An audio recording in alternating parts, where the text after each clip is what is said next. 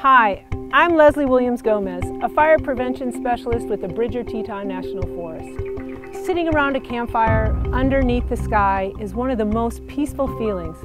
Trust us, we get it, but Jackson Hole is extremely dry and vulnerable to wildfires. The patrollers on public lands have found 114 unattended campfires this season here in western Wyoming.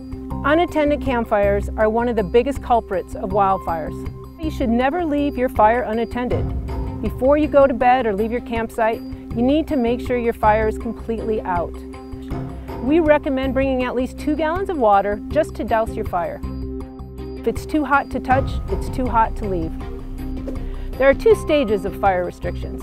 Stage 1 fire restriction generally means fires are only allowed inside designated developed campgrounds and picnic areas.